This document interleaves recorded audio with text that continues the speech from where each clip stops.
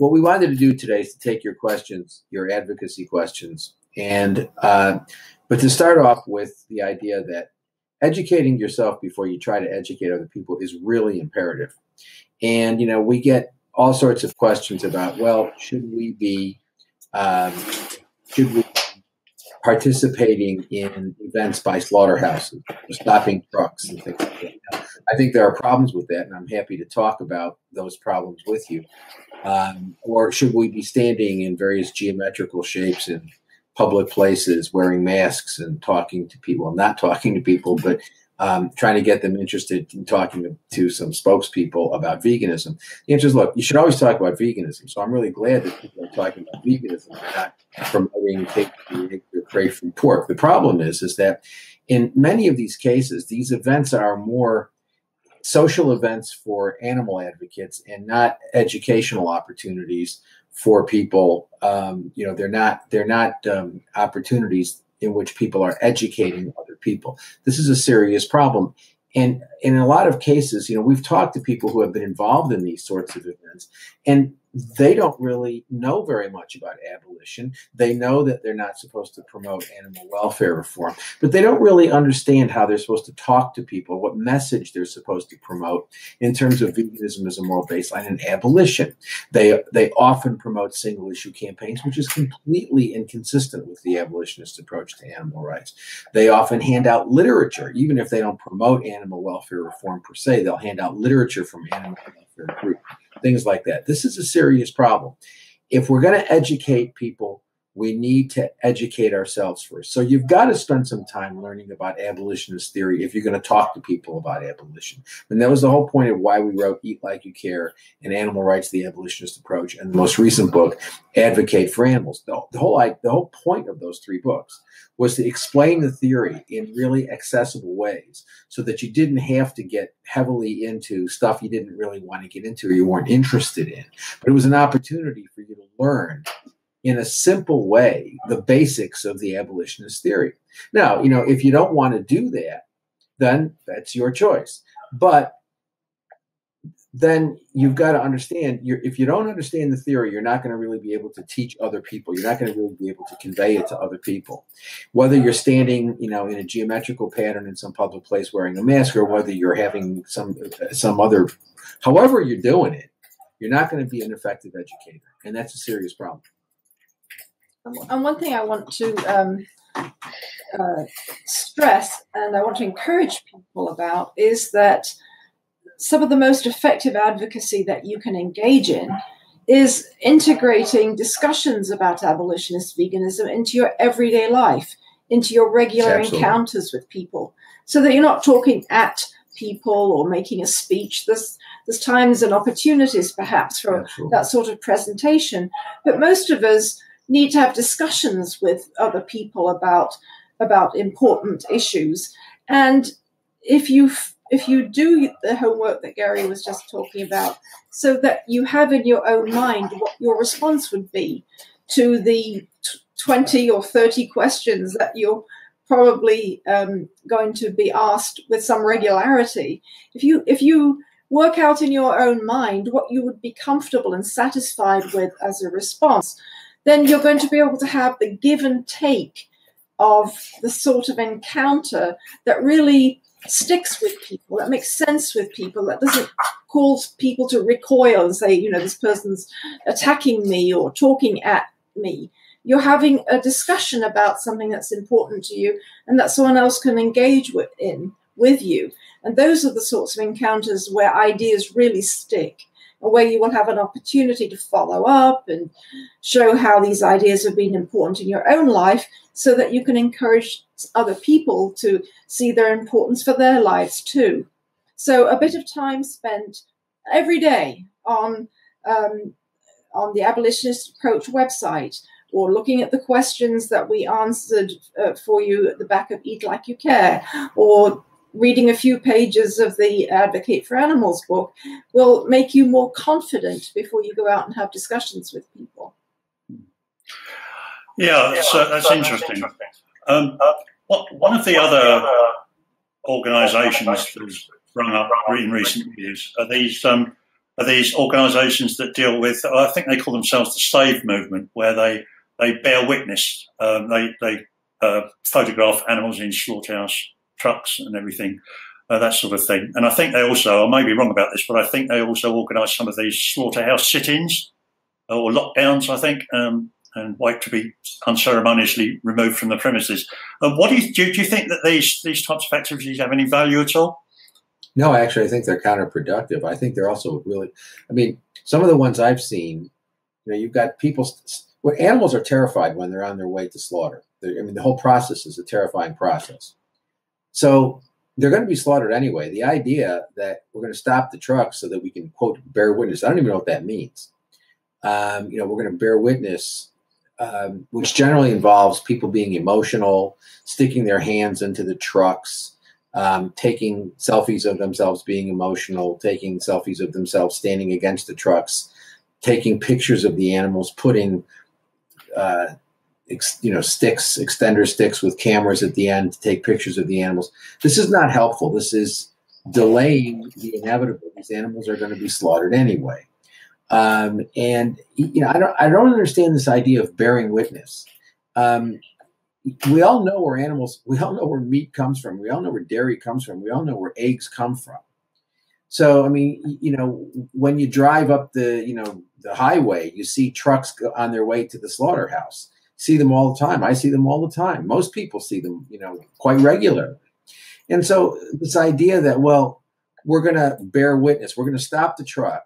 The animals are terrified. We're going to stop the truck and we're going to bear witness. That's about the people in participating. It has nothing to do with the animals. As far as, you know, the slaughterhouse lockdowns are concerned, again, that's theater. I mean, that's theater. People delude themselves into believing that that's, quote, activism. It's theater. The slaughterhouses aren't the problem. The problem are the people who are demanding the products of the slaughterhouse. If people stop demanding those products, the slaughterhouses would not be in operation. You don't deal with slaughterhouses by shutting them down temporarily or whatever, because the same number of animals are going to be killed anyway. I mean, these are.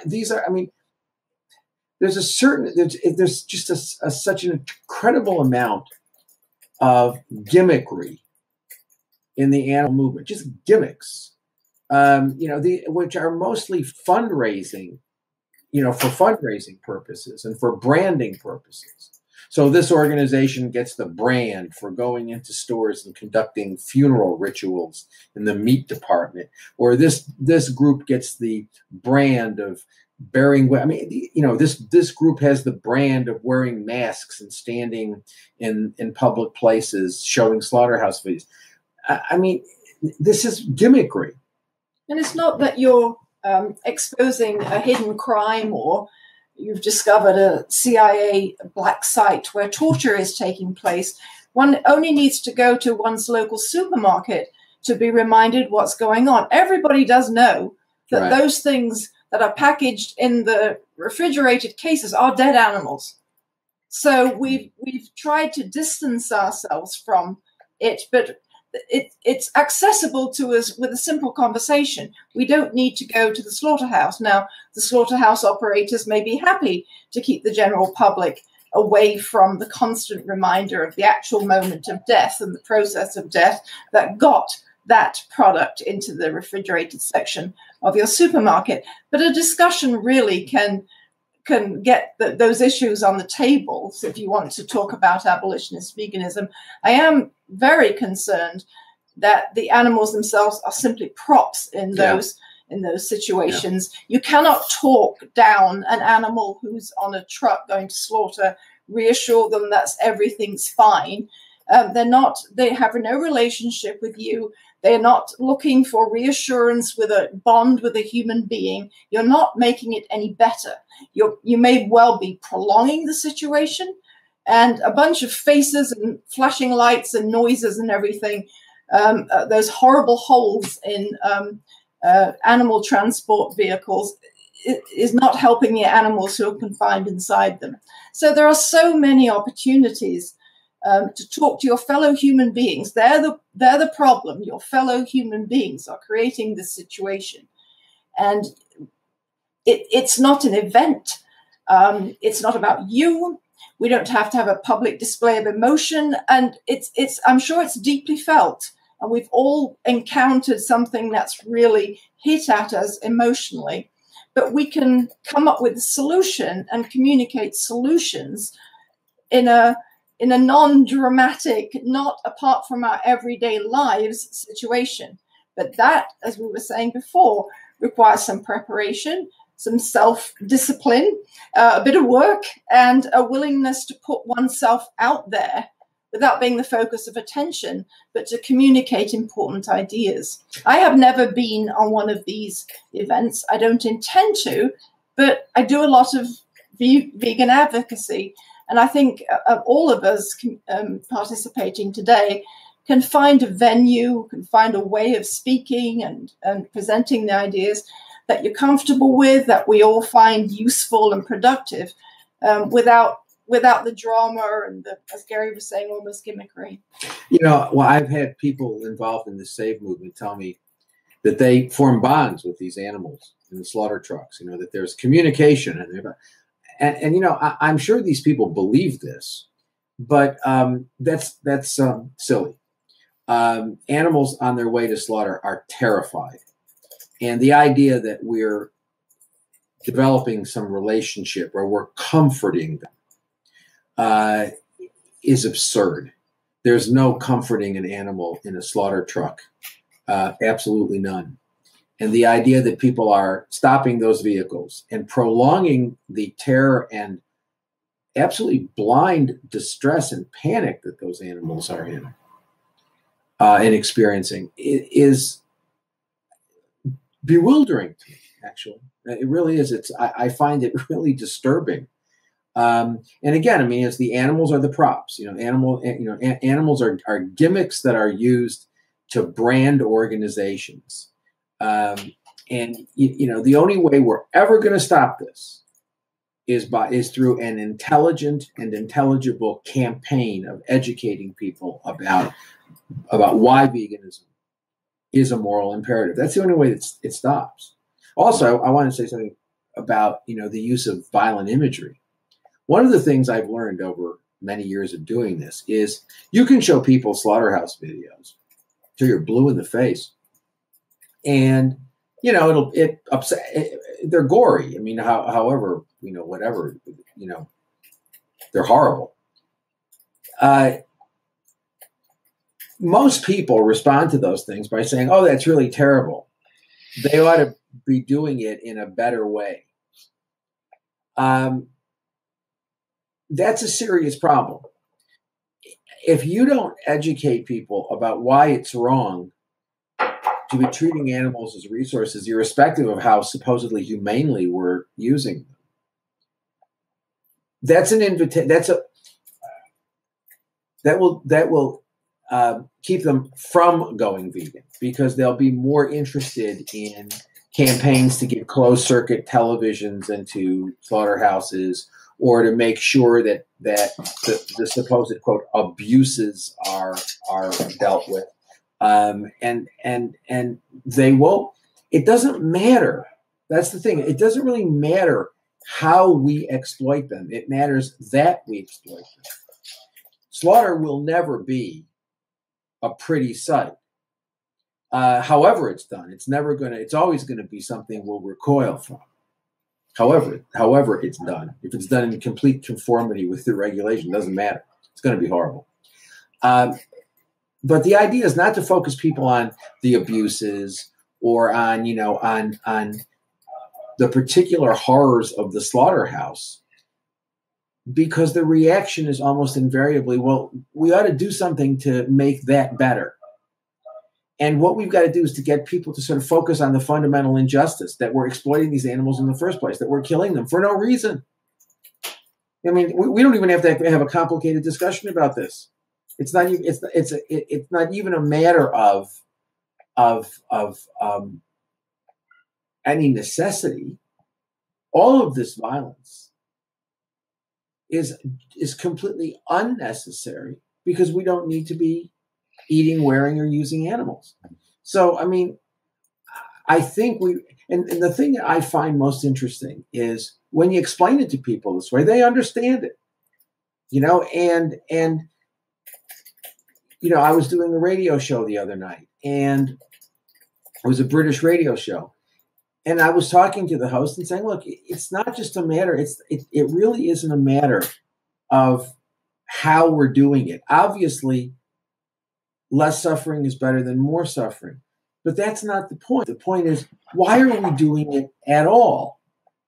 And I think anybody who was listening to that show would come to the conclusion that the host started off very skeptical about veganism. And by the time we were done, I think he was totally engaged with it. Now, is he going to become a vegan? I have no idea. But he understood what I was saying. And we kept the discussion away from the idea. I mean, because he was saying, well, but look, I agree. It's when, these factory farms are terrible and we ought not to be abusing animals. And I was saying, look, it's not a matter of how we're doing it. It's that we're doing it. That's what we need to focus on. And so I think that, this whole approach of let's show people gory movies, or let's stop slaughter. I mean, this is in many ways really, I think, problematic ways of proceeding. And at least we need to think about these things and discuss them. This is the problem: is that oftentimes, if I raise these things on the Facebook page, the people who do these things don't even bother to. They just get angry. It's like, does anybody really believe that they're establishing a relationship with an animal in a slaughter truck? I mean, does anybody really believe that? Anyway. Okay, thanks for that. Along with the rise of the groups that we've been discussing, there's been in recent years a number of people who are now professional activists, not the traditional animal charities, but individuals who they have Patreon accounts and this kind of thing, and they rely on donations from presumably other vegans to fund their activism. So they're effectively professional activists. Do you think that that there can ever really be an effective professional activist for animal rights, or does there come a time when there's almost inevitably going to be some sort of moral compromise in order to pay the bills effectively? I'm sure there is. There's a history of that, and it would be very surprising if this phenomenon of the public supported professional activist didn't have the same problems. But why is anyone sending financial support so someone else can do the activism? Why are they not educating themselves and doing the advocacy in their own circle of colleagues, acquaintances, and family? That's where they can have the effect. So just as it's been all too easy through the years to send your $15 into the large animal groups and say, go and do it on my behalf, and we all know how poorly that's turned out, I have no reason to think that this will not turn out any better. But the whole model is wrong. This is not, for most people, this should not be a job. It's, as we say, it's informed communication with people in your own circle or people that you extend your circle to meet and encounter and have supported conversations with. That, I believe, is where abolitionist advocacy is best done, not with someone who's trying to find a gimmick in their presentation to stand out and be the new YouTube star. We don't need that. We need people talking to friends, family, colleagues, people that they meet in the supermarket, in the vet's office, in the doctor's office, in the hospital, and on the train station, on the plane, anytime where you're spending time in close proximity with other people. There's your audience. But it requires you to do something, and sometimes that's not something you're terribly comfortable with, and you get better the more you do it. But I think that's where grassroots advocacy really has its strongest effect. And that's the only way that the message is going to get out, because personalities rear up and are popular and are supported, and then people go on to the next one. It's not that this is really multiplying the opportunities for education. It's just moving from one fashionable person to the next one. I find it disheartening, and I think we need to get onto grassroots outreach on the animal issue and lots of other issues too, if anything is going to change. Yeah, I think that's absolutely right. I mean, I've seen instances where some of these people actually do present the problem that you're describing, Ellen, where they basically they arise as celebrities, and then the next thing you know, they're working closely with welfarist groups, or they're taking financial support from welfarist groups, and they change their message. Actually, there's a number of instances of that. But even if that doesn't happen, even if people don't compromise themselves by becoming involved in those groups, the whole, as Anna says, the whole model is wrong. There's really no difference between the problem of, I don't do activism, I send my money to some welfare organization that does the wrong sort of activism. Even if you're sending your money to somebody who supposedly, although I question this, is doing the right sort of activism, why aren't you doing it yourself? That's the problem. The problem, as Anna says, is the model.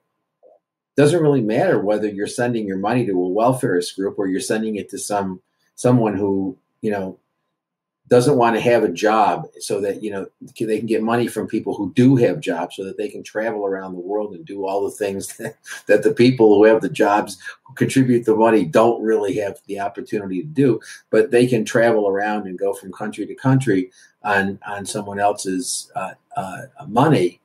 I mean, the problem with that is clear. Why aren't people doing the activism themselves? Why do we even need these people to base? I mean, they're not saying anything original. So, I mean, all they're doing is just basically saying things that other people have come up with. That's fine. I mean, but why should people be giving them money to do that and travel around the world and do that? I mean, it's this idea, it's this savior idea that, that we're going to pay these people and they're going to go around and they're going to be activists. First of all, that relieves you of, you give money to these people, and it relieves you of the obligation to do anything. So you think you're doing something by supporting one of these people. We don't need to be watching other people. Exactly. We need to get ourselves prepared, in terms of background and in terms of emotion, because this is an emotional issue for lots of people, and a good healthy dose of self-discipline. So that you get out there and do something, even if it isn't your favorite thing to do. It needs to be done. So we all need to do it. We don't need to watch the latest person who's reared up as, the flavor of the month. And there's also it's everyday work and everyday commitment. There's also, there's also an aspect of this about, local. The last thing in the world most people are really interested in is somebody flying in from some other place, and some celebrity who comes in and to tell them about how they should think about a moral issue. Moral issues and moral thinking is best influenced by people that we have relationships with, and people that we know, people that are parts of our communities, members of our communities. And so I think that, this idea, this whole model of, the professional activist who flies in and, organizes this people can, this is not rocket science. I mean, that's the point. This is not rocket science. We're trying to shift the paradigm. The only way we can do that is through creative, nonviolent, vegan advocacy. We're not going to get anywhere by being violent to people. We're not going to get anywhere by yelling at people. I think it's absolutely counterproductive. These events where people go into restaurants and scream and yell and things like that, that's idiocy in my view. I mean, that's not activism, it's idiocy. And so I think that, that stuff's really counterproductive. But, if we're going to change it, we've got to educate ourselves, educate other people, and not not accept this model that, we're going to contribute to somebody else and they're going to do the activism. They can't do it. We need to, if this is going to work, we need each of us has to become a leader. Each of us has to become, somebody who is out there educating. It's not a question of giving the money to somebody who's going to travel from place to place and have an extended vacation going from country to country. It's a matter of individuals doing it and in their own communities where they're talking with their friends, with their colleagues, with the people at work, the people at school, the people that they encounter. Tabling in your community is a tremendously effective way of educating people. You don't have, there are other ways of doing it, but that's one way of doing it. No, it doesn't have the drama of, wearing masks and showing people gory things. But, you educate yourself, you understand things, you go out there, you talk to people. And education is a process that requires a give and take. You're not really going to get very far by having a very short interaction where you don't even know what you're talking about and you mouth a couple of slogans. You need to be able to engage people. And I think those of us who do this, we see this all the time, that, you get people involved in discussing things, and that's how you change things. That's how not in some sort of short, exchange, but, obviously you don't have time necessarily for a lengthy exchange in all cases, but, let's get away from the gimmickry. Let's get away from the branding. And let's get focused on the hard work of educating people. But that's something each of us has to do. Okay, well, we've got a couple of related questions on this one. The first one's from Tejas, and I think you've actually already answered this one, so I won't get you to answer it again. He says, "What do you think about the hero worshipping in the activist community?" And he's referred to the three, probably the most well known of the people that we've been discussing. James Aspey, Joey Carbstrong, and Earthling Ed. Not that I'm sure he's not picking on them, but he's just mentioned them as being the most well-known ones or the most prominent ones at the moment. So, and I think you've probably answered that one already about the hero worshipping. Well, it's probably not quite right. But we've also got a comment from Floyd, and you might like to address this one in a little more detail. James Aspey advocates well. He discusses with real people about the necessity of going vegan. What's wrong with that? Well, first of all, James Aspey advocates, he certainly doesn't advocate abolitionism. He does advocate veganism, but he also advocates, well, actually, I'm not sure that that's true, because he advocates, he promotes the idea of incremental change, and he also promotes the idea, he promotes a lot of the welfare's groups. And I've heard him do that myself. So, I think that's, so it's not clear to me. The other two I know less about, Carbstrong and Earthlings and whatnot, but Ed Earthling. I know less about them, although we've had people who come to the page and claim to be devotees of these people who don't know what they're talking about. So I don't really know how clear what they're doing is, and I'm not even sure what they are doing. But why do we need them? Right. Why do we need them? When you spoke about this, I've actually not heard any of them ever say a word. Not one of those three people say a word, because I've never looked at any of the things that are on YouTube or whatever. But if someone is out there giving a vegan message, good for them. Right. But they're doing it. Why are we not doing it? Why are you not doing it? That's great. But we don't need to have anyone raised up as the person speaking for us. Their reach is limited. Setting someone up to do the job for you, as we were speaking before, and Gary was explaining, has serious pitfalls, and it doesn't have a good history. The history of designating people as mouthpieces and heroes is not good. But we need to get away from that. If those people want to go out and do advocacy, great. I hope they're doing good advocacy. But we all need to be going out there and doing good advocacy. So I'm not familiar with those people. I'm sure they're not interested in anything I have to say about them, but I don't need to know anything about them. And no one participating today does either. Go out, get yourself ready to talk to people and do it. Commit to doing it. They're not doing anything that that you all, can't do. So just go out and do it. Educate yourself, in my judgment, sort of better than perhaps some of these folks have, but educate yourself more clearly about an abolitionist vegan message. Stay away from the single issue campaign. Stay away from promoting the large organizations. Get out there and talk about veganism and why veganism is important. And that's what you should be doing. And so, I agree with Anna. Anybody who advocates for veganism in a clear way, anybody who advocates for abolitionism, that's great. But there's no need. Over the years, we have been asked many times. People have said, "Look, why don't you start an organization? Why don't you become leaders and do this and do that?" And the answer is not interested. You've got to become. If we're going to change this, you have to become a leader.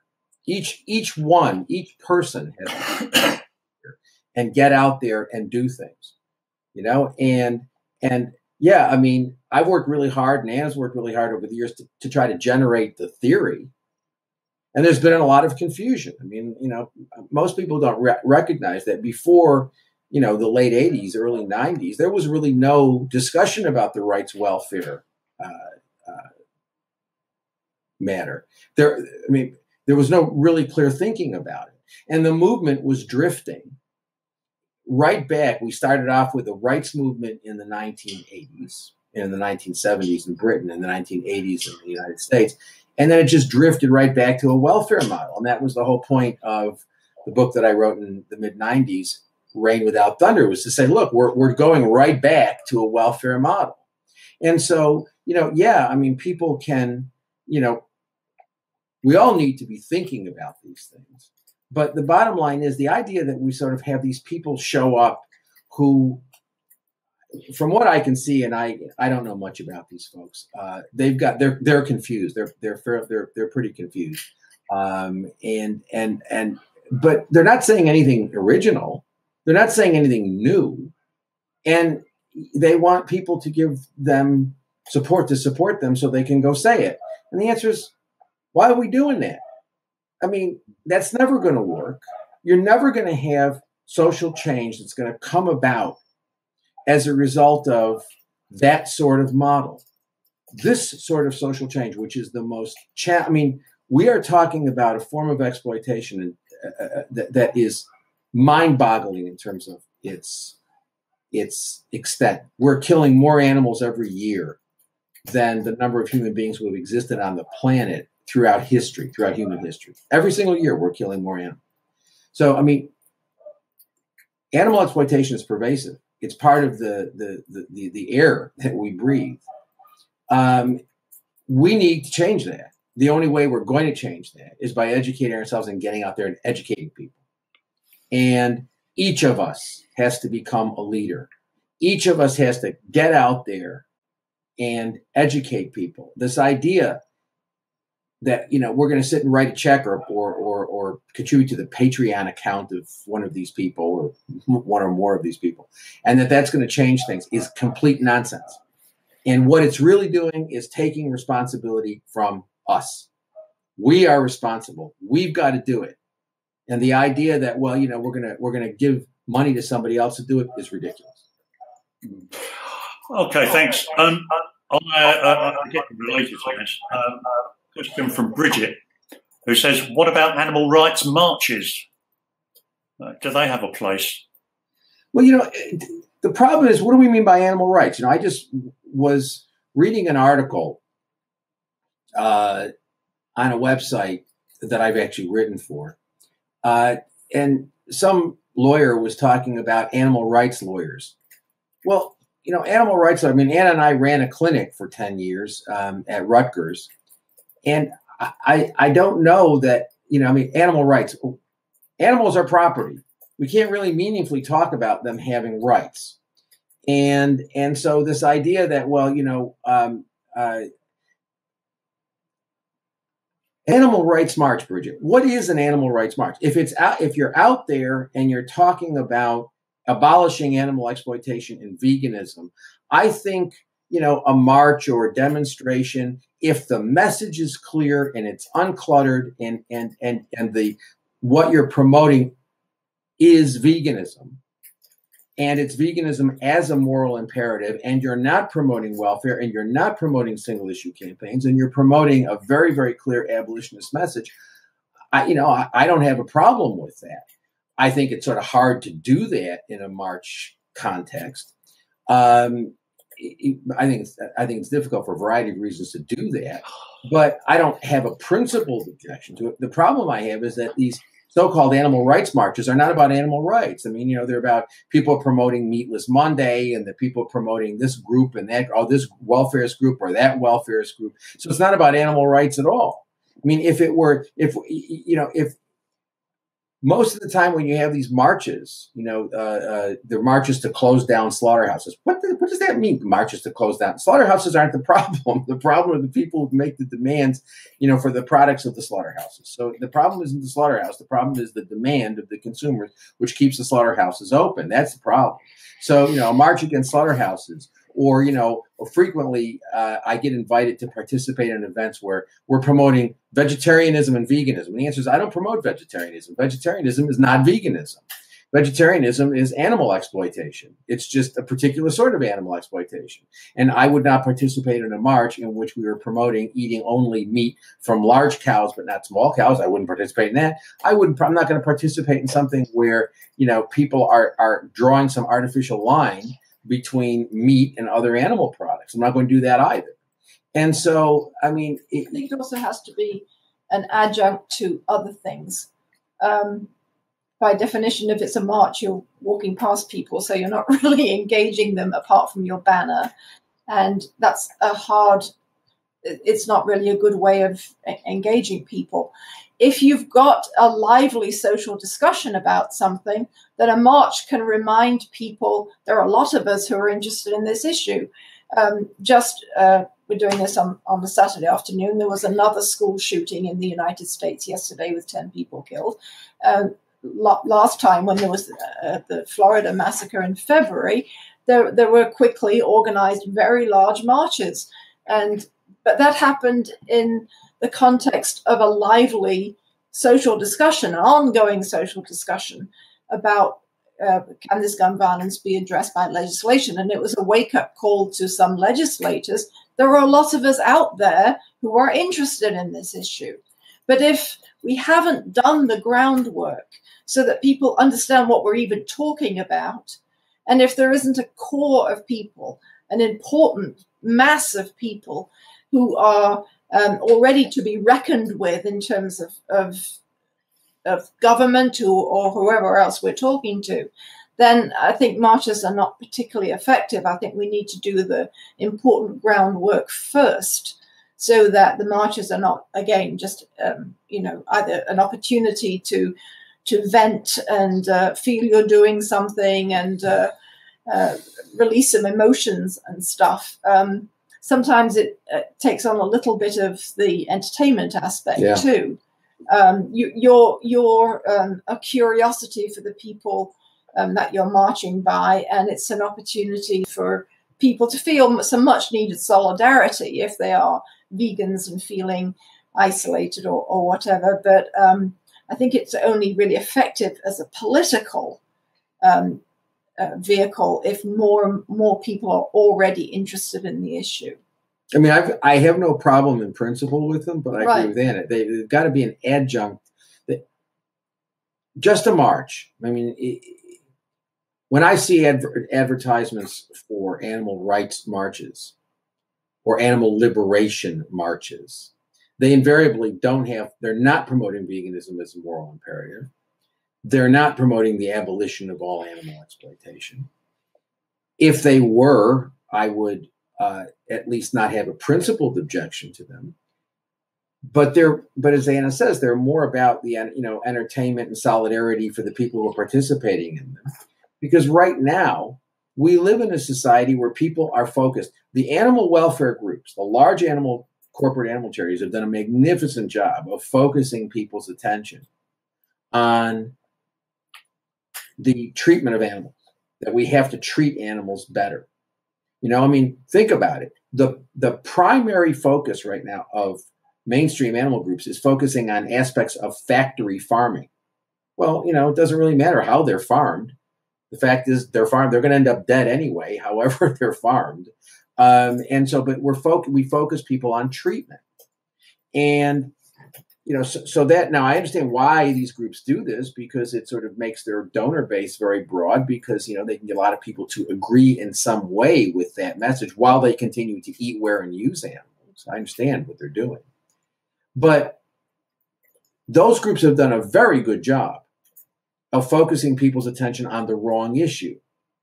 And so we don't really have a social context right now where people can even hear the message. I mean, they need to be introduced to the message, and they need to be educated about the message. And I have no principled objection to an abolitionist vegan march. I haven't seen any. I mean, all of these events I've seen are vegetarian/veganism, or they're promoting meatless Mondays, or, you know, these other sorts of things. And they all involve these groups that are promoting happy exploitation, that are working with companies like Whole Foods to, you know, promote, you know, supposedly more humanely made animal products. So, I mean, I've not seen I've not seen one of these things. I don't have a principled objection, but I haven't seen one yet. Right. Okay. There's a slight divergence, but there is an element of following along the theme. I think, to a certain extent, all the organisations and individuals that we've been talking about, they do promote veganism to a greater or lesser extent. Not abolitionist veganism, but they promote veganism. So a question from Banny, who says, do you think it matters how people get to veganism? I see the logic of the abolitionist approach, but haven't been able to persuade my vegan sister-in-law that it should replace other efforts to persuade people to go vegan. I see lots of problems with other campaigns, but I would welcome input on how to counter the argument that if these movements are creating more vegans, then they are useful allies. I've been vegan for over 20 years and used to be the only vegan person I know. I used to be the only vegan people knew. Sorry, got it. The only vegan people knew. Now I'm one of at least a few. So it's hard to make the case that things aren't changing.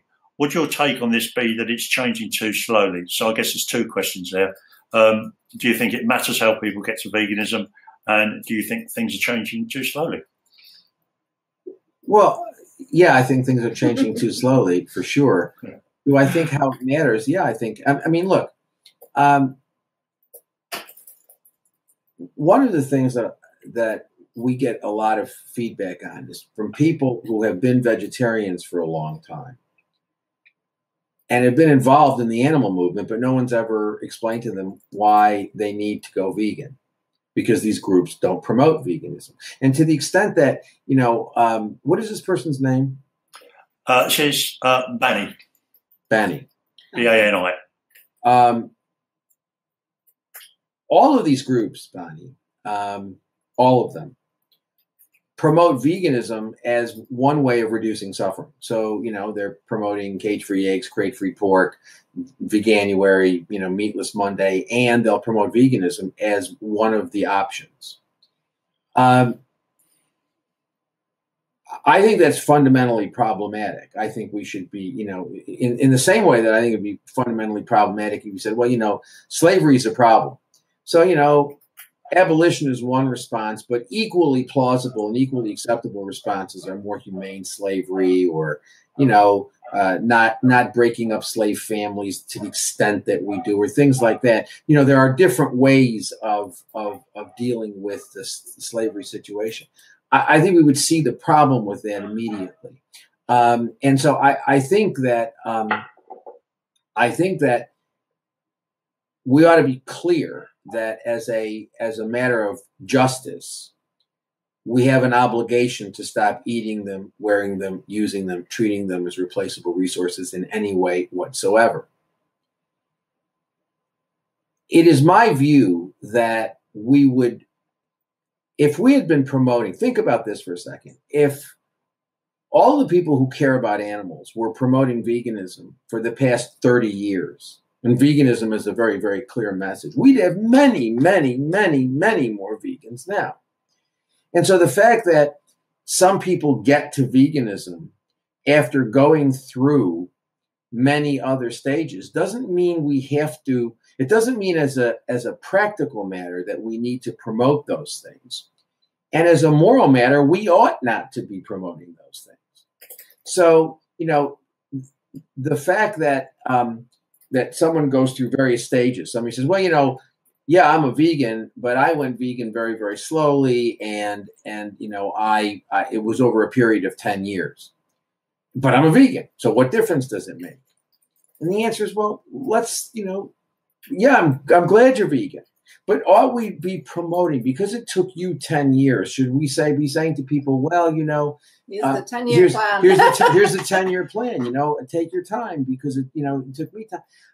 And the answer is no, I don't think we should be doing that. But I also think that we're assuming that just because people took the wrong position and eventually got to veganism, they wouldn't have gotten to veganism more quickly if they had been introduced to the right ideas.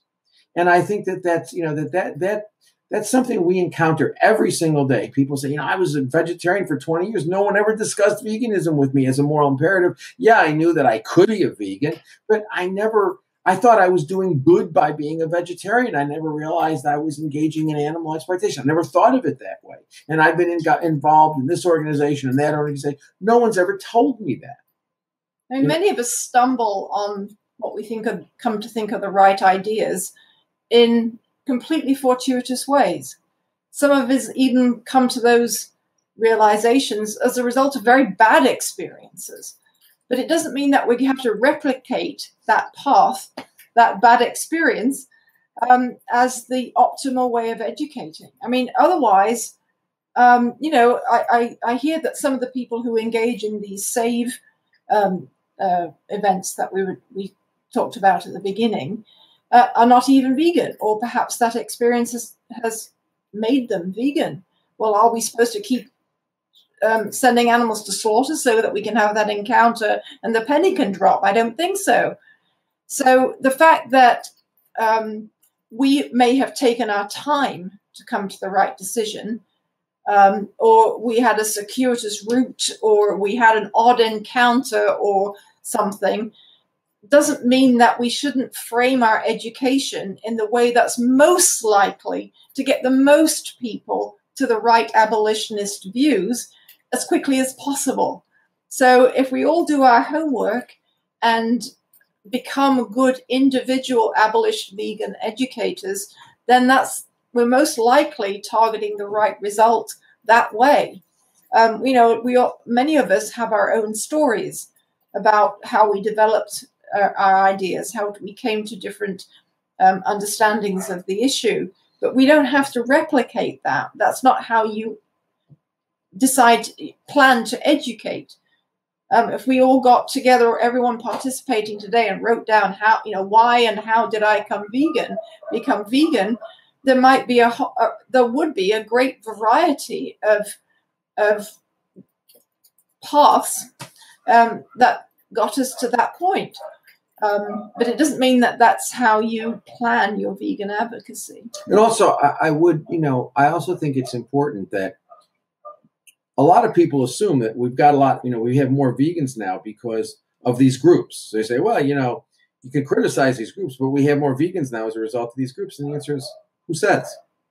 I mean, why does anybody think that we have more vegans as a result of these groups? Maybe we'd have even more if we didn't have these groups giving them the wrong message. Right. I mean, if we hadn't ceded the subject to the big groups and let them choose what was the way that brought the most revenue into their corporations, if we didn't stand back and let these personalities emerge and say, you know, let them go out and do it on our behalf, where would we be? We don't know. We haven't really had a widespread mass push of committed abolitionist vegans going out there and doing the education. And that's why we wanted to talk to you today. And that's why we want to take your questions. And that's why we want to hear what you think is effective. Because I think it's likely that a good, strong, consistent grassroots approach will be much more effective, much more quickly than what we've seen the experience of so far. Let's try it. I mean, one of the reasons why I think there's been a greater interest in veganism is it's no longer the case that the large groups have strangleholds on the dissemination of information. Right. And now we have this thing called the internet. We're doing a webinar on the internet right now. Well, that didn't exist, a short time ago. The technology didn't exist to do that. And so, we now have the internet and people have access to information and they're educating themselves. And we're seeing some changes. I think we could see more changes if we didn't have the noise all the time of the large groups and the celebrities and the personalities telling us, oh, well, you can't really make moral judgment. I agree. We shouldn't be making moral judgments about individuals, but I think we do need to make moral judgments about animal exploitation. And if we had sort of a clearer thinking, I think that we would be moving much faster than we're moving now. And so, anyway. Well, that brings us to another question, actually. Coincidentally, this one's from Anna, who says, Gary, what do you fancy for dinner tonight? Oh, no, hang on. It's not the wrong question. Hang on. This is one from Anna. She says, are there any quality studies on the effectiveness of vegan animal rights activism? If not, why not? I couldn't find any. Only 2 old, bad designed interview questionnaire works with no clear results. Yeah, there's a real problem with empirical research for a variety of reasons. There are studies that are, there are these groups that claim to be coming up with empirical studies, but these are groups that are basically these are groups funded by welfarist organizations that are coming up with silliness to support animal welfare reform. And, so they've got an organization that sort of gives, it rates the various charities, and, they rate the charities that are that basically support them. And they produce supposedly empirical information and evidence that what they're doing is the right thing and whatnot. But, you don't need to be a statistician to see that that is just garbage. The empirical, the stuff that I've seen is silly beyond belief. It's the sort of thing that you would not, if a student taking an introductory course in statistical analysis or study, doing one of these studies, design, you would call the student in and try to help the person do work that went beyond the level of a D, grade of D. It's really horrible stuff. And these organizations that purport to be empirical basically are nothing but PR. They're doing nothing but producing public. They're public relations groups for the large organizations, and they're being funded by those large organizations, and they're promoting the agendas of these large organizations. And if anyone hasn't noticed so far, perhaps we should just repeat it. We're not going to be the people who are going to tell you that charities and corporate approaches are the way to go. So we have the long history to look at of the various organizations and the ways that they've approached it, and we have not come far enough. So what we have proposed is that everyone undertake the responsibility of being individual educators.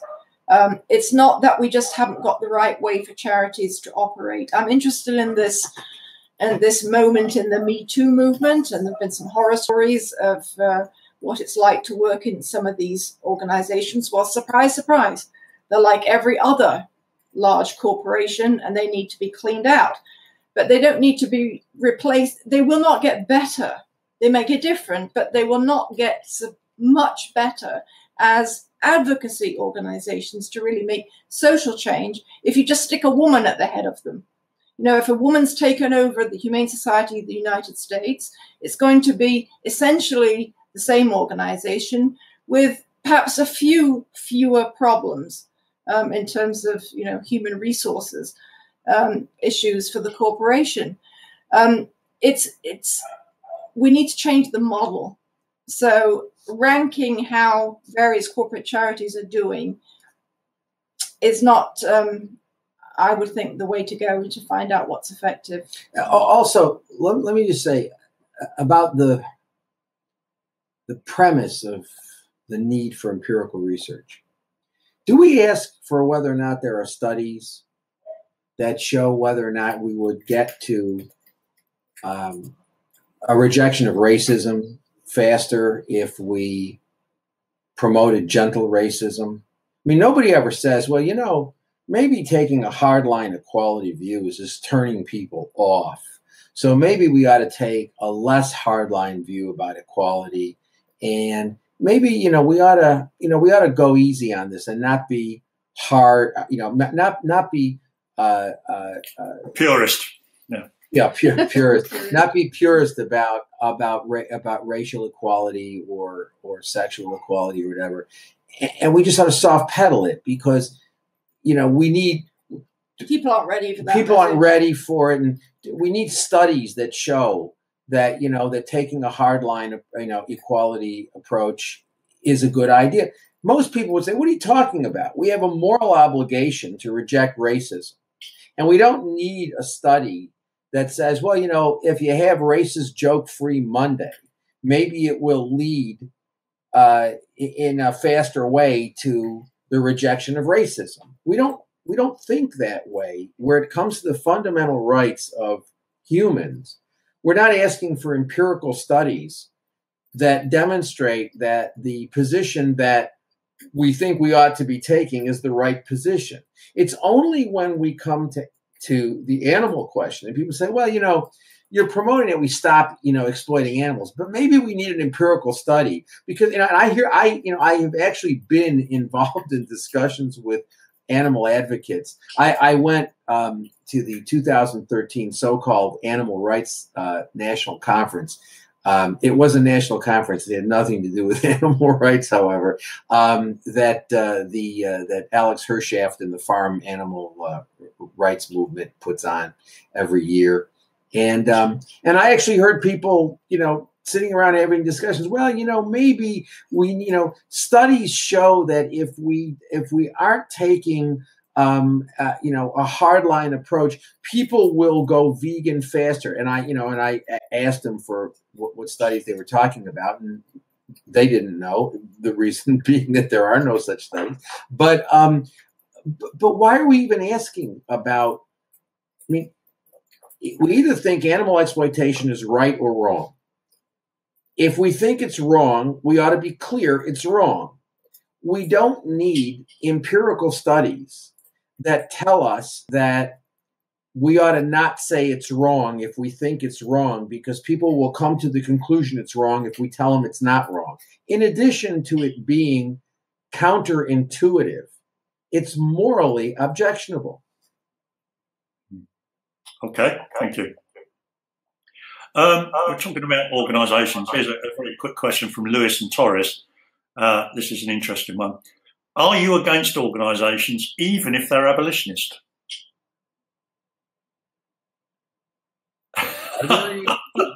There are no abolitionist organizations.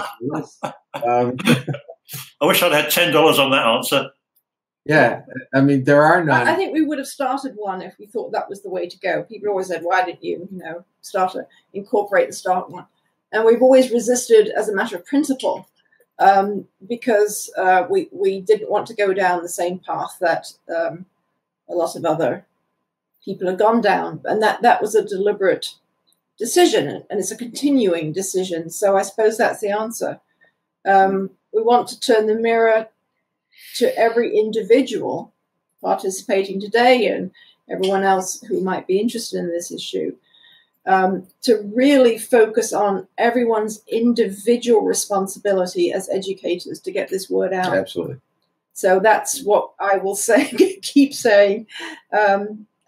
Very resistant to the idea of institutionalizing this. I think it's completely counterproductive. Having said that, I'm not aware of any abolitionist organizations. None, not one. Okay, thanks. A question from Conju. Here in New York City this weekend is the NYC Veg Fest. Unfortunately, invited to speak at this event are the likes of Brian Cateman to promote reducitarianism. Please discuss how ridiculous it is to associate with this idea to the ethical vegan abolitionist movement. I'm assuming he thinks that, or Conju thinks that. You've answered your own question. Answered your own question. I mean, Brian and, Cateman is not a vegan. Right. He's coming to talk to people about why we don't have to be vegans and why he's a professional non-vegan. Exactly. So exactly. He's doing something else. Right. Right. He's a professional non-vegan. I'm sure that New York City will provide much better entertainment than that this weekend. Go and find something good that gives something back to you and entertainment in New York City. Indeed. Actually, when I think about New York City, is just a marvelous place. It's an absolutely marvelous place, and the idea that anybody would take any time while they're in Manhattan to go listen to Brian Cateman talk about reducitarianism is sad. It's very sad. It's very sad. Very sad. I mean, I don't know anything about the NYC Veg Fest. I mean, do you know anything about it? I mean, is it anything more than a pie eating couple of days, or vegan produce? And if he's going to be their speaker, there's no. Obviously, it's not a vegan event. There's no principle framework. So, hey, there's a lot of good vegan restaurants in New York City. I think you'd spend your time and money much better than having a good dinner in one of them. Yeah, exactly. You want to do something activist? Take some of your non-vegan friends to one of the many really excellent vegan restaurants in Manhattan, and so that they can see that we vegans don't eat styrofoam and all sorts of fun. perhaps Cateman will be. Go to one of those places, and why I don't understand why anybody would listen to Brian Cateman for any period of time. Perhaps he's going to be telling people they should reduce their pie intake or something like that during the Veg Fest. Well, the thing is, I hope the Veg Fests. I hope the vegan, a lot of the, Veg Fest is ambiguous word because some of these Veg Fests don't have, they're not exclusively vegan, but even the ones that are exclusively vegan, I hope that they will evolve to try to sort of promote healthier eating. As well. I mean, these events tend to be places where if you don't eat stuff with a lot of salt and oil and fried stuff and whatnot, you're going to be hard pressed to find something to eat. And vegan food is really absolutely so. It's vegan food is wonderful, and one of the things we've done over the years is we've moved away from. We used to eat a lot of fried stuff, and we used to eat. We've been vegans for over 3 decades now, almost 4. But we were not. We used to eat a lot of vegan food that was not particularly healthy, and we moved away from that. And we stay away from oil now. We don't fry anything. As a matter of fact, Francis McCormick, the other half of the grumpy vegans, introduced us to an air fryer.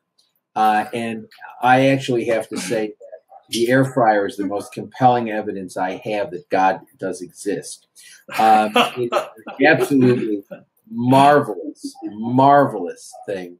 And we are now having air fried French fries, no oil. And I guess as an American, I should call them freedom fries because France did not come with us to invade Iraq, and they're bad for you. And so, although I guess we like them better, and we like them more now. But we are finally having French, which I have not had French fries for years because I don't eat fried stuff anymore. And you can get an air fryer, and I got it off of eBay. It costs virtually nothing. And we are now eating lots of French fries because they don't have any oil, and we don't make them with salt. And so, but I hope that these, part of what's going on right now is this idea that we've got to tell people that they're not going to be sacrificing anything if they go vegan. And so they'll still be able to eat fake meat, they'll still be able to eat like sausage or meatballs or, things that, that are made with so. And I don't have a moral objection to that, although I don't have a moral objection per se to that. But I think, part of it sort of reinforces this idea that food is either animal stuff or stuff that mimics animal stuff. And I'd obviously rather have people eating soy, sausage rather than real sausage, obviously. But I think that, we need to sort of get away from the idea that if we don't have something which pretends to be a dead animal on our plate, whether it is in fact a dead animal or a phony dead animal, that we've got to have a dead animal sort of thing on the plate. I think we need to get away from that. This idea that we're deprived if we don't have, it's sort of like the tofurkey phenomenon that, we celebrate Thanksgiving, and we celebrate Thanksgiving traditionally by celebrating it over some poor dead bird. So we give thanks for what we have by killing some bird, which is sort of absurd in the first place. But those of us who are vegan now say, well, we don't have to do that because we can celebrate Thanksgiving and we don't have to give up anything. We can have the tofurkey. Well, obviously, I'd rather have people eating tofurkey than not eating tofurkey. Frankly, I find it disgusting. I mean, the idea that people, the last time I ate tofurkey was many years ago. Someone gave me a piece and it had soy skin. It had like a wrapper, and it was crispy and it was meant to mimic turkey skin.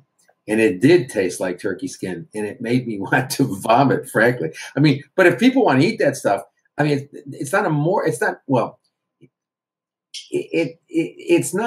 I certainly think it's better than eating real turkey. But I think this idea that, we've got to have we've got to have something that mimics the dead bird in order to have the meal be significant, I think is something we need to get away from. But I also recognize that, that's a few steps ahead. And for now, I'd rather have people eating tofurkey, obviously, than eating real turkey. And if that's what they want to do. Encourage people to go to sites like howdoigovegan.com. Yeah, I mean, where there's cheap, accessible, fast, quickly prepared food that's appetizing and interesting and varied. So they'll see that there's indeed no deprivation from a vegan diet. So yeah, I mean, part of the problem is also, this stuff, these analogs, they're expensive, right? In addition to having tons of salt, no nutritive value, lots of fat, in terms of the oil, they're expensive. And it sort of reinforces this idea to be a vegan, you've got to have a lot of money and you've got to spend a lot of money on food. The answer is no, you don't. I mean, one of the things that we've been working with, once again, to mention, it's not that we don't like you, it's just we're mentioning Francis again. And one of the things that Francis, I think, has done a hell of a job doing is developing these recipes where, she can figure out how to feed a family of, 50,000, on a budget of, $10. And some of the recipes she comes up with are fabulous. They cost nothing. They're high in nutrition, and they're, so they're good for you and they cost very little. And that's what I want to sort of reinforce, is that people can be vegans. They don't have to buy all this expensive stuff. As a matter of fact, the stuff that's really good and good for you is really cheap. Well, I'll let you into something that won't be anything like a secret. I've eaten virtually every one of them. I'm sure you have the advantage of. I can confirm they really are nice. Okay, and a slightly different subject. You mentioned earlier that it'd be a good idea if advocates educate themselves if they want to advocate animal rights. I think there's a general misconception that if you advocate veganism, you're automatically advocating animal rights, which, as you know, and as you've already said, is quite true. So we've got a question from Sandy who says, "What books would you recommend to start if you wish to educate yourself?" Well, I mean, the 3 books that we wrote to educate people so that they could educate people about veganism. I mean, they're working books. They're not theory book. They're not primarily theory books. They're books to educate people, to educate about veganism. Sort of want them to be like a hand, right? Handbooks like Eat Like You Care basically deals with the major reasons why people don't go vegan. It's a matter of tradition, or doesn't God want us to eat animals? Sort of dealing with the standard stuff that you get when you talk about veganism. And then Animal Rights: The Abolitionist Approach takes the theory of animal rights and tries to make it really accessible, and gives lots of examples so that people can try to understand the theory of what animal rights means in practice. And then Advocate for Animals is a book that deals with how we can, the various ways in which we can be effective vegan educators. And we did these things. We did these books as handbooks. We keep them cheap so that people have access to them. We distribute lots of copies that we try to get them into people's hands. And so these are sort of handbooks, and that's what we would recommend. I mean, these are abolitionist handbooks. So if you read Animal Rights: The Abolitionist Approach, it's basically it takes the 30 some odd years work that I've been doing on animal rights theory and the theory of animals as property and things like that, and condenses it into a fairly and I think it's, obviously it could be more complicated and I could have gotten more into the philosophical stuff, but the bottom line is you don't have to. I mean, it's like, if you read that book, you'll understand what you need to understand to be an effective animal rights advocate.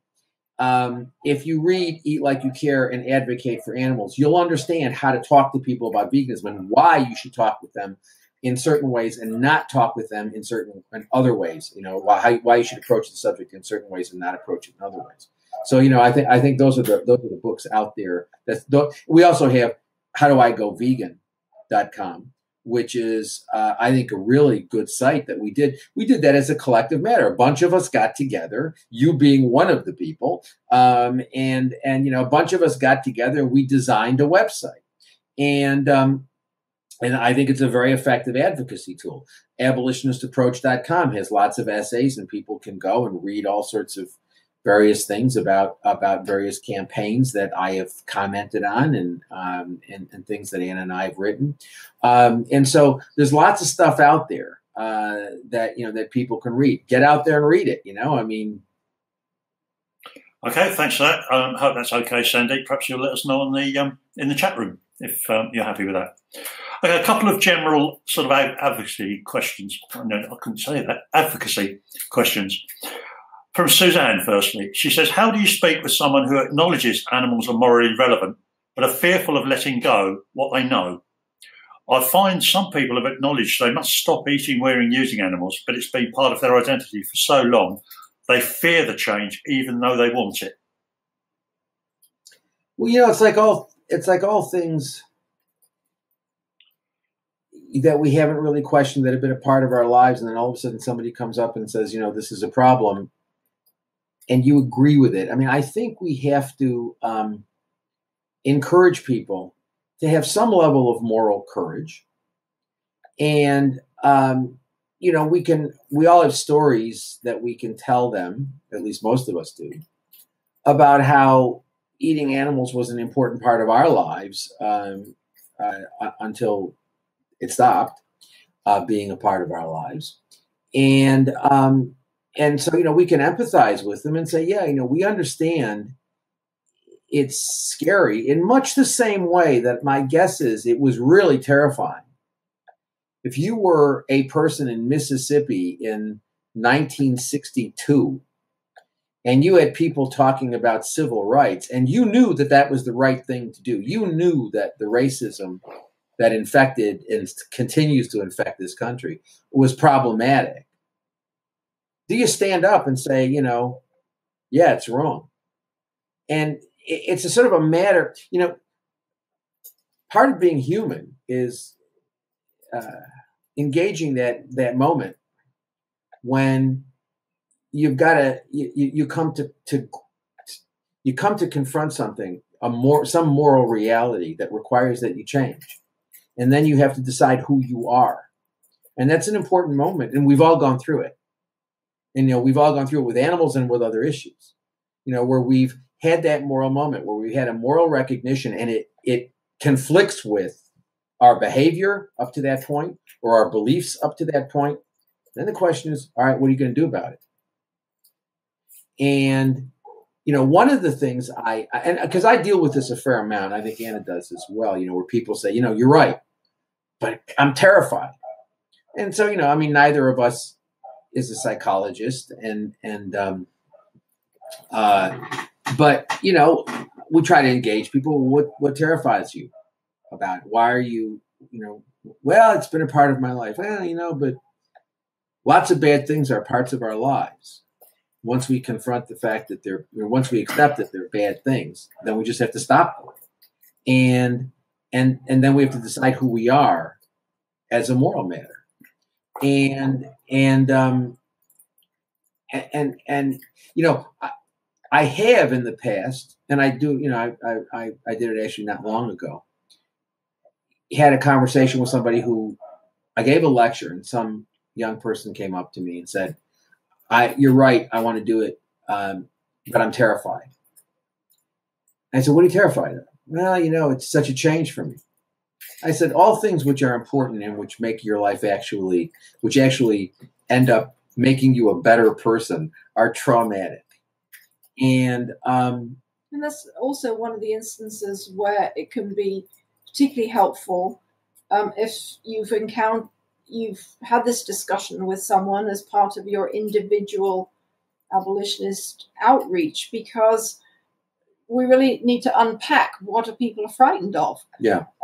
Gary's discussed before the fact that quite a lot of people actually think that there's a health risk to going vegan, and there's resources, and your own example will reassure them on that. People are a little bit at sea as to, okay, if the penny drops today and I actually decide to go vegan, what do I eat tonight? And that's why it's so helpful to have the website of How Do I Go Vegan. It tells people what they can choose to eat tonight out of the things that they probably already have in their cupboards. And it won't take 3 hours, and they won't have to start grinding their own flour and everything and spending, 8 hours a day chopping vegetables and doing everything from scratch. But also, if you're having encounters and discussions with people, they have you as the model. You are, a functioning person who's integrated abolitionist veganism into their everyday, normal, in the best sense of the word, life. So you haven't become a person set apart who can't do all sorts of things and is a pariah and has to pack food with them and take it everywhere and is somehow compromised or restricted in some way by that decision. You can express the good things about that decision with a bit of help. Maybe you need to take someone shopping. Maybe you need to invite them over for dinner, or maybe you give them that suggestion of what they're going to eat today and how they're going to deal with their kids' school lunches and things like that. Really practical things. Just a lot of people are ready if you would just give them that good moral push with a bit of practical support. So there's nothing wrong with really giving the simple, practical support. That's terribly important. And no, you're not giving the big speech and setting up the Patreon page to do something, but you're actually helping someone to follow through on what they are ready to do, what they're primed to do. So is there anything more important? I can't think of anything more important. To be helpful, supportive, so that people feel that they can ask the question that they're worried is a silly question. You can tell people, I've been there, I've done that, The How Do I Go Vegan.com page allows you to ask questions, and you can get mentoring help and whatnot. I think it's really important, and again, this is a problem that's been exacerbated by a lot of the large corporate animal groups, of making veganism seem really difficult. Exactly. You know, and I think we've just got to explain to people it's not difficult at all. I mean, I always tell people, look, you eat fruits? Yeah. You eat vegetables? Yeah. You eat grains? Yeah. You eat beans? Yeah. You eat nuts and stuff? Oh, yeah. I love all that stuff. Good. Eat more of that stuff and cut out everything else. Boom. You're vegan. It's easy. And as far as you say, what about nutrition? Well, what about nutrition? You're eating decomposing flesh, cow mucus, chicken ova. There's some interest in nutrition. And all of a sudden, like, you're worried that you're going to like be, you know, nutritionally deficient because you're not eating all that garbage.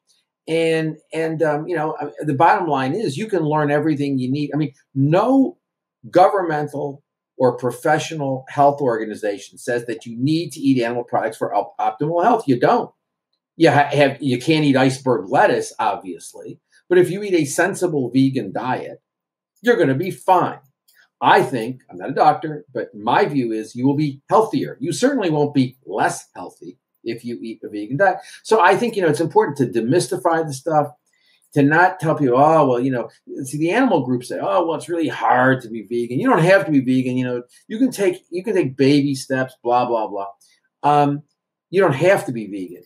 And it's difficult, and, you know, that's the gold standard. And if you're not ready, at least go, tree and exactly. Sort of and I think we've got to just stop that nonsense. You know, we've got to say, look, it's easy. You can do it. And if you're a slow reader, you can learn everything you need to know about nutrition in about 20 minutes. This is not difficult. It's not difficult. And I have, as I was saying before, you know, I gave a lecture recently at a university, and a student came up to me afterwards and said, you know, I really think you're right. I want to go vegan, but I'm terrified. What are you terrified of? Well, you know, I've been doing it. You know, I've been eating meat my whole life. What are you, like 19 years old? Don't worry about it. You're fine. And I said to him, I said, look, you know, and I talked to him in a few minutes, and he was obviously agitated. You know, he wanted to do it, but he was very agitated, and he was anxious about it. And I said, look, I'm happy to talk with you further. You should do it. I said, you know, you've acknowledged it's wrong. You know what you're doing is wrong. You said to me, you started off the conversation by saying, I feel horrible about exploiting animals. It's wrong. You're absolutely right. It's wrong. I can't justify it. I want to stop. I said, so you really ought to stop. You've acknowledged it's wrong. You ought to stop. I said, if you can't stop, if you're telling me that, you know, after thinking about this, you can't do it, then try this. Go vegan for breakfast for a week. And see that you don't go blind, your arms and legs don't fall off, everything is fine. And then go vegan for lunch for a week. And then you'll see everything's okay. And then go vegan for dinner for a week. And then, boom, you're vegan. However, I told him, he said, well, maybe I'll try that. I said, fine, if you want to try that. I said, but keep one thing in mind. Started off the conversation with me by saying, what I'm doing is morally wrong, and I got to stop. I want to stop. Everything you put in your mouth, you know, everything, you know, over this, if you do this over the next 3 or 4 weeks and you continue eating animal products while you get off of them, I said, I'll be happy that you're off of them in 4 weeks. But the bottom line is from now till then, you're going to be doing things you acknowledge is morally wrong. I said, so you got a problem with that? And he said, yeah, maybe I should do it, you know, quicker. I don't know what he did. I didn't hear anything more from the student, but you know, I think we've got to try to sort of take the charge out of it. But I would never, ever tell somebody that it's okay to continue eating animal products as long as they're phasing them out. Because I think it's wrong. And I think we've got to reinforce that you know, that if you think it's morally wrong, you stop doing what you think is morally wrong. If you acknowledge it's morally wrong, don't do it. Have the courage of your own convictions, you know? Well, it's very possible to go vegan overnight, as people like to say. Nobody ever does.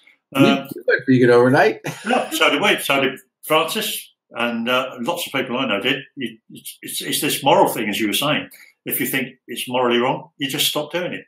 You know, I mean, I think the perception is when you realize you're engaging in conduct that results in the suffering and death of absolutely vulnerable sentient beings who value their lives. And the best justification you have is they taste good or you like the way they look when you wear them. It hits you, or, you know, I mean, it hits you. And you say, well, wait, I can't do that. And I think that, I thought, I mean, we've been vegans. This is our 36th year being vegans. We did it together. And we did it 36 years ago. And I think that, I mean, I had never heard, I don't know, had you ever heard the word vegan before we went? I mean, I didn't even know what a vegan was. And then it was explained to me what a vegan was and why I should become one. And frankly, I had thought up to that point that you would die if you didn't eat animal protein. I mean, literally, if you had none at all, I thought, you would die. And 36 years ago, that was, I mean, we get a lot of propaganda now about that, about health. And we're told, the stuff that we're advertised to eat is horrible. But 36 years ago, I mean, I remember when I went to a doctor, when I went for a physical the first time after I became vegan, doctors just looked at me and said, "You're crazy. You're crazy. You're going to get sick. You're going to," I mean, and he was just perplexed as to why. I mean, it was like going into a doctor's office and saying, I've decided that I'm going to eat, a diet of thumbtacks, and that's all I'm going to eat, or nails, and I decided that's how I'm going to get my iron, is I'm going to eat nails. The doctor just reacted in a very, very negative way. And so, but I thought that, it never occurred to me that we couldn't not eat animal products. Now I have to tell you, 36 years later, I didn't do it for health. 36 years later is the best decision I ever made in terms of health. I mean, I did not do it for health. I did it for the health of my spirit, not for the health of my body. But I have to tell you, 36 years later, I don't mind getting old. I feel great. Okay, thanks. Now another question this time from Marina, again, about vegan advocacy. She says, how do you react to people who get aggressive when you're speaking about veganism? About what? When you're speaking about veganism, how do you react when people get aggressive? Well, I think you can usually gauge, is it someone who's just being obnoxious, in which case there's no reason to engage with them. That, just because you're vegan doesn't mean that you have to accept abusive behavior. So I would deal with that in the way that any other obnoxious conversation came my way. But also be aware that some people are defensive, or if they're acting strangely, it may be because you've really hit a nerve. Yeah. I mean, over the years, I've had very strange comments made to me by people that I know better. And it's because you've touched a nerve. So the fact that people are suddenly very concerned about plants and are willing to have odd conversations with you about, don't we know that plants have feelings and therefore there's no difference and so they can eat their steak. When otherwise sensible people start talking like that, something's going on. And you can't be interested in this issue for very long without someone saying to you, don't talk to me about that right now at dinner because you'll put me off my dinner. And it's true, because most of us have to talk ourselves out of the recognition of what's on the plate before us. Most of us really don't want to think about sinking our teeth into a dead animal.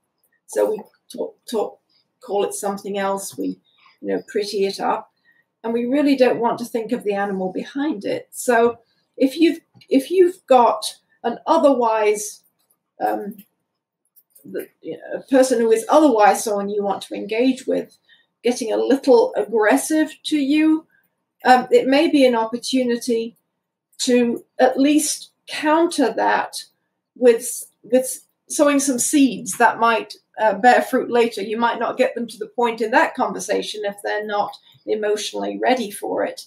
But it's worth you holding your ground, certainly. But as I said, it doesn't mean that you have to put up with someone who's taunting you. That's very different. I agree with that completely. I mean, I would say in 80% of the cases where I've been giving lectures on veganism or talking with people about veganism and people get aggressive, it's because, I've hit a nerve, and I oftentimes after the event have very good conversations with those people, and a number of those people have become vegan. The problem with aggressive people is mostly with animal people. I mean, ironically, those are the people who get aggressive and nasty. Are the people who, if you criticize their promotion of happy exploitation, rather than deal with you substantively, they get nasty and they start calling you names. That's fairly common in the animal movement. You cannot challenge the prevailing corporate welfarist happy exploitation paradigm. People don't have anything substantive to say, so they just get nasty. And when they show up on my Facebook page, that's what God created delete buttons for.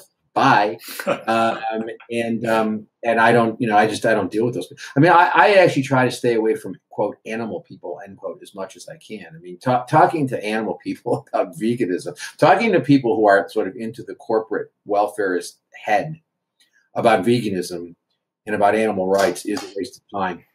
And, if they want to discuss it, I'll discuss it. But I stay away. I really stay away from those events. And not that I'm invited to a lot of them, but I stay away from them, and I stay away from those sorts of exchanges with people, because animal people who are into the corporate welfarist mentality, or into the celebrity sort of thing, and what you're talking about, the professional careers thing, and you would all take issue with that. They get aggressive, they get nasty, they say horrible things, often defamatory things. One thing you might find helpful, I hope you find it helpful, is that we get these questions all the time, and we've had lots of these encounters over the years. So when we wrote Advocate for Animals, we actually said, okay, let's set some of these examples down. Yeah. So we actually wrote out scripts of conversations, yeah, and showed how we dealt with some of them.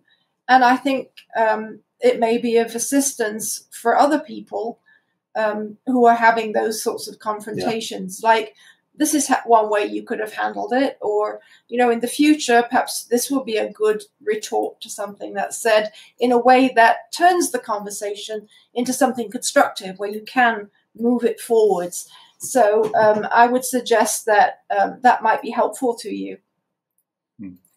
Okay, thank you very much. We have another question from Tejas, who says, do you think that video recording our conversations with non-vegans is a good idea? And I think the aforementioned professional activists are quite keen on this. Tejas says, I see a lot of people doing that, and the non-vegans look really uncomfortable. I wonder if it makes our advocacy less impactful. Are you talking about like recording people without getting their permission? I guess so, yeah.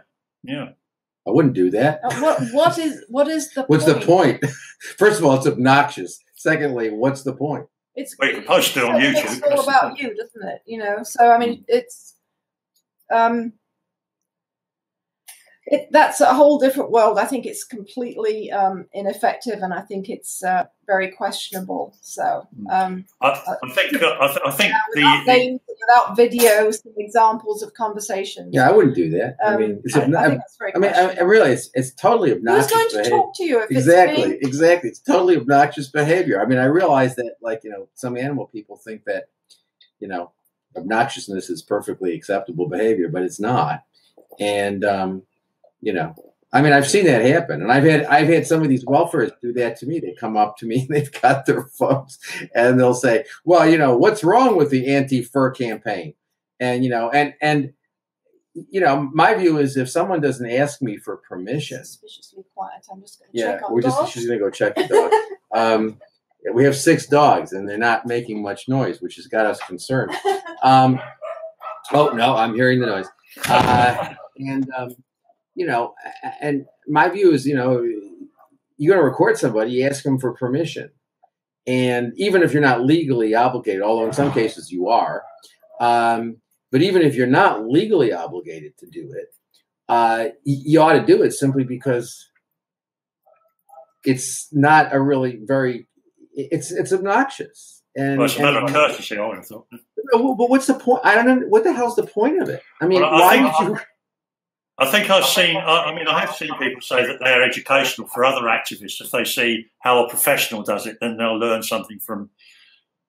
A professional doesn't go up and record somebody who hasn't given permission. That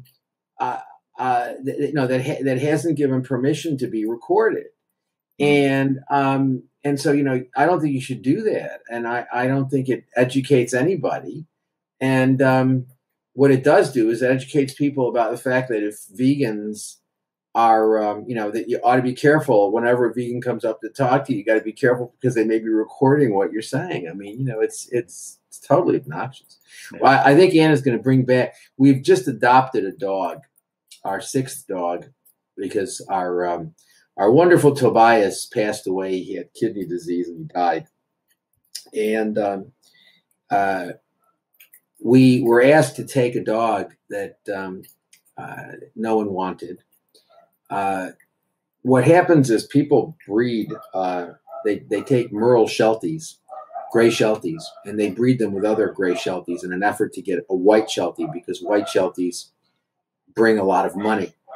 The problem is that 25%, and they know this, the breeders know this, 25% of the animals that are produced are deaf or blind. Some of them are both deaf and blind. And we have a dog. His name is Finley, and we're going to introduce him to you. He's a wonderful dog, but he's a real example of what's wrong with the world. We got Finley. Is Finley coming? Here comes Finley. Here comes Finley. Here comes Finley. Okay, here comes Finley. Okay, we're gonna see if Finley. He's not a big fan of being picked up, but say hello. This is Finley. Say hi, Finley. This is Finley. And Finley is deaf and almost blind. He has basically no eye in this eye. And this eye he's able, they think, to see some shadow, but not much. And he often walks into things, and he often walks into our other dogs, and who are very, very understanding. He's a wonderful dog, and he's teaching us an enormous amount. He's a real sweetheart, and these dogs are routinely drowned. When the breeders get them, they drown them. And when we got this dog, someone was fostering him, and somebody was fostering him. And we got his, quote, papers, and they came in an envelope from the breeder, and he was described as white dog. White dog, deaf, mostly blind, but runs with the pack, which is true. He will run with the other dogs because he basically follows them, follows their scent. But he's a wonderful little person. And it was his birthday yesterday. Yeah. He was a year old yesterday. And he's a wonderful dog. He's an absolutely wonderful dog. But we have to take care of the ones who are here. Yeah, so yeah. He was produced. I'm sure everyone on the webinar is, has adopted or fostered if they can. But it's an important thing that we all need to do. Yeah, get down, baby. Yeah, no doubt. But he's a great little dog. You can see 2 of ours in the picture. I've got little Charlie sitting on my lap, as you can see. Yeah. Oh, yeah. Sitting on the back of the sofa is in it, who's 18 years old now and still as sprightly as a kitten. I tell you what, I wish I was as sprightly as a kitten myself, but there you go. He's wonderful, but none of them should exist in the first place. Yeah, and the idea that somebody bred this dog, that this is knowing that there was a chance that this could happen. And they did it anyway because they wanted to make a few bucks. And then I have to listen to people tell me that, well, the problem that, the animals as property is not a problem, because we could always, we can always deal with, we can require that people treat the property better. And the answer is you're dreaming if you think that that's a possibility. But in any event, so he's a lovely dog and he's vegan. They're all vegan, but an enthusiastic vegan. I mean, he the very first day we got him, No problem. I mean, they don't really have a choice because I don't feed them anything with vegan food. But from the very first day we had him, boom, he was happy, you know, eating his evolution kibble and his Brussels sprouts and his tofu and his pasta and stuff. He was happy as a clam. So, but he's a lovely dog. He's sitting with me now. He sits now. We've got him to sit. We've taught him to sit. It's a real challenge because we've had deaf dogs before and we've had blind dogs before. We've never had a dog which is both, you know, a dog who is both deaf and blind. But he's a wonderful little guy. He really is just a wonderful, wonderful guy. And his brothers and sisters are learning to deal with him because he doesn't react quite the way that they're used to. We haven't had a blind dog in a while. Simon died a few years ago, and you know, they communicate with each other by looking at each other's eyes, and he has really no eyes to look. He's not communicating anything in his eyes. He doesn't have, in one socket he doesn't really even have an eye, and the other one he has an eye, but it's covered very much by his third eyelid, and there's really nothing to do, and it's also not structurally normal, and so he can't focus particularly. We think he may be able to see gradations in light, and he may be able to see things further off, but he can't see virtually anything close up. So he'll walk into, you know, we have to be careful not to leave a chair out from the table, because he'll run into it and things. So, but it's a real challenge because we've not had to. It's a challenge. It's a real challenge to communicate with him. But he's a wonderful dog. He's a wonderful guy. Come on. I wish he could hear me. That's the thing that's frustrating is he doesn't know he's got a name. He's not White Dog. He has a name, and he can't hear us, and that's really upsetting. But he's a great little guy. Right. Okay. Well, I think we've got time for one more question, but before I put it to you, we've had Tejas back on back in the chat room about the video recording. He says he was referring to video recording with permission, not without permission. Good. So, good. That's fine. Okay, so one more question then. This is Floyd back again. Given that authentic veganism is ethically based, and given that if someone goes vegan for some other basis, such as environment or cultural change, and that once vegan for any reason, a person would likely come round to being an ethical vegan, how do you feel about using environment as a hook if using justice for animals doesn't work? Now, there's a few issues in there, I would imagine. I mean, look, I've never met a vegan who was a vegan for environmental reasons. It's like there are people who think that veganism is a good idea because they're environmental people, but I've never known anybody who is consistently a vegan for environmental reasons. And I would not, the thing is that, I would, it's sort of like asking me, well, would it be good to promote civil rights because if we had less racial unrest, it would be better for the economy. So should we be promoting racial equality for economic reasons that'll just be better for the economy? I wouldn't, my view is racism is bad because it's bad. I don't really care whether it's good for the economy, bad for the economy. It's, now it turns out that, that animal agriculture is environmentally devastating. As a matter of fact, it's a nightmare. So, I do mention it whenever I talk about veganism. I talk about the fact that animal agriculture is a disaster for the environment, but I don't, but I always focus on the moral issue, and it's actually not true that people who go vegan for environmental reasons, although I don't think anybody goes vegan. There are people who may reduce their animal intake for environmental reasons. But I don't think that those people, they may or may, I don't think there's anything that's sort of necessarily the case that makes them more open to the moral argument just because they're thinking about the environmental argument. My view is I talk about morality as the primary matter. I do mention the environment, because I think environment is part of the moral. I mean, it's part of the moral thing. I mean, in other words, the environment is what all sentient beings depend on. I don't believe that trees have I don't think that trees or plants or water bodies are sentient, and I don't believe we can have moral obligations to them. But we do have moral obligations to all the sentient beings, human and non-human, who depend on the environment. So there is a moral issue. There's a moral component to the environmental devastation that animal agriculture causes. That said, I don't, think about it this way. Let's assume we're talking about the Holocaust. And actually, the reason why the Holocaust was bad was because it had a really bad carbon footprint. I think most people would find that a peculiar, if not offensive, argument to make.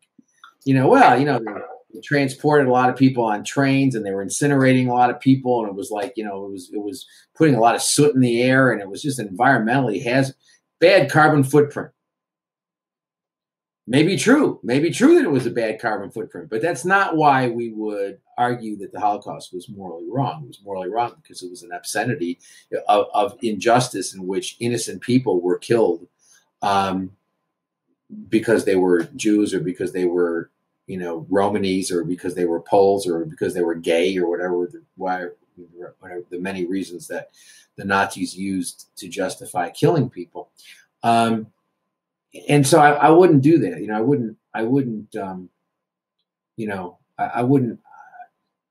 don't think it's a good idea to focus on the environmental issue. You can talk about it because it has a moral dimension, but this is a moral thing. The only way this changes is that people sort of, I have no doubt that the animal products that people eat will decrease over time for reasons other than morality. Most importantly, health. My guess is in another 100 years, we're going to look back at eating, if we're here, if we're not wiped off the planet as a result of global warming from animal agriculture, we're going to look back on eating animals the way we look at smoking cigarettes now. Many of us smoked cigarettes, when we were younger, and, now you look at it and say, my God, why did I ever do that? It's really dangerous. And I was like, I can't believe what an idiotic thing I was doing. And I think most people, unfortunately, a lot of people are still smoking. They tend to be people in lower socioeconomic brackets because they're stressed out, because they have, they have stresses, and there's less emphasis on health. We pay less attention to them health-wise. But and we certainly don't care about tobacco companies selling cigarettes in third world countries. But I think it's we're going to be looking at eating animal products as a really dangerous thing to do, really crazy thing to do, and I don't think there's any doubt about that. But I wouldn't promote it for. My view, you can't tell people they have a moral obligation to do something that's going to be harmful to them.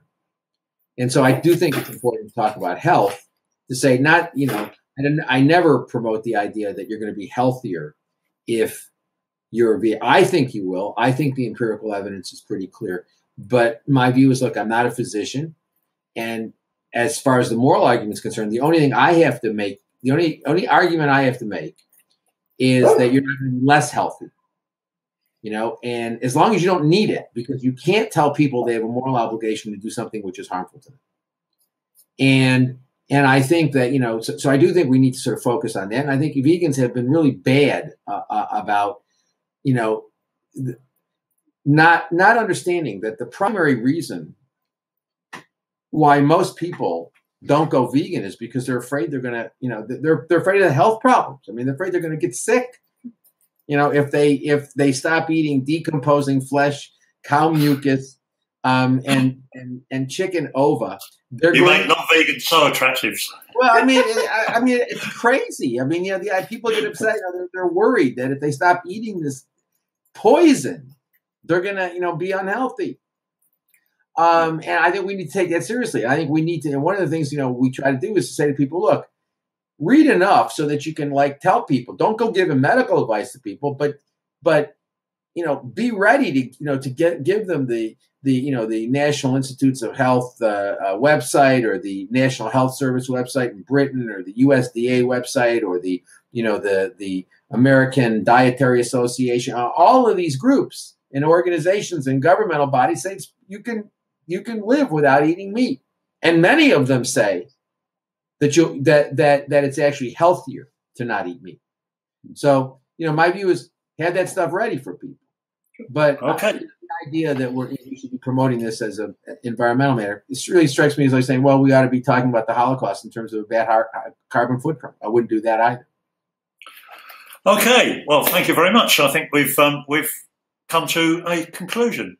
I'd like to apologise once again for everything going pear-shaped at the beginning. I've still no idea why it happened. Let's just hope it doesn't happen again.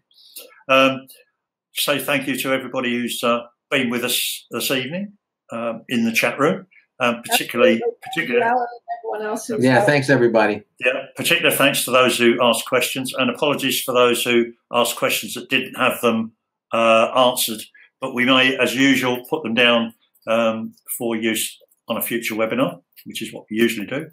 Also like to thank our team of moderators who've been beavering away in the chat room this evening. That's Francis, Vanda, Jenny, Jeffrey and Christina. And finally, this is getting like an Oscar speech, isn't it? And finally, I'd like to thank my grandmother's pool boy. So but particularly thanks again to Gary and Anna. It's been a really great webinar again, and hopefully we'll have another one very soon. So thanks very much, Gary and Anna. Yeah, get out there and advocate. Don't worry about people's Patreon accounts. Get out there and do it yourself. Yeah. Oh, by the way, I meant to say this earlier, but I did see a little while ago that somebody had got a GoFundMe account going because they wanted $500 to get a vegan tattoo, and they were asking people to pay for it. So, unfortunately, 2018, some people think of that as activism. Anyway, with that, we want to thank Finley for being such a good boy. He's been sitting here very quietly because even though he's deaf, he does bark, and he barks very loudly, and he's very quiet. So, in any event, all right, thank you, everybody, for joining us. Get out there, advocate, creative, nonviolent vegan advocacy. Veganism is a moral baseline. It's a matter of justice. Please get out there, educate, change the world. We can do it. Yeah, brilliant. Thanks very much, Gary and Anna. See you next time. Cheers for now. Bye now.